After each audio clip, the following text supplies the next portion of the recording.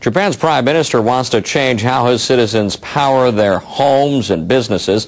Yoshihiko Noda unveiled his long-awaited energy policy. It calls for the country to phase out nuclear power in the coming decades. The plan reflects the feelings of many Japanese following last year's accident at the Fukushima plant. But big business says the policy is problematic. NHK World's Chie Yamagishi has the details. Government ministers have spent months talking to each other, to experts, and to the public to figure out the role nuclear power should play in Japan. In the end, Prime Minister Yoshihiko Noda's administration has decided to work towards a nuclear-free society. Step by step, we've come to face difficult challenges, but we can no longer afford to postpone a solution. The new energy policy calls for Japan to be nuclear-free as soon as possible, but suggests the 2030s as a target.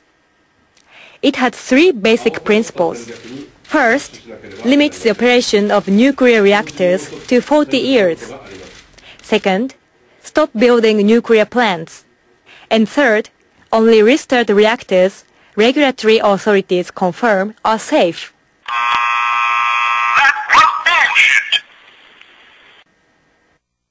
Japanese leaders started reviewing the energy policy soon after last year's meltdowns and explosions at Fukushima Daiichi. Nuclear power was once the policy's cornerstone, but the accident highlighted its dangers. And it sparked a shift in Japan. Many citizens worried about the risks posed by radiation. The majority of people who attended public hearings called for the government to abandon atomic energy. The Noda administration says it will increase efforts to promote green energy and conservation. But some question whether a cheap, stable supply of alternative power could be secured in the short term.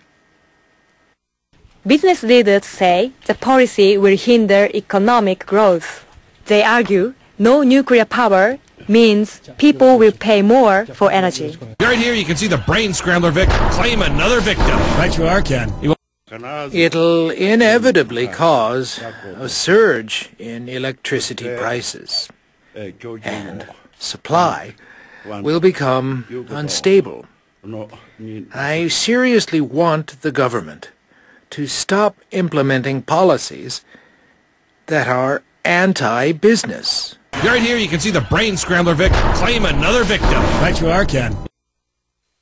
An expert who worked on a committee that made recommendations to the government said Japanese leaders should listen to industry, but they also must move forward.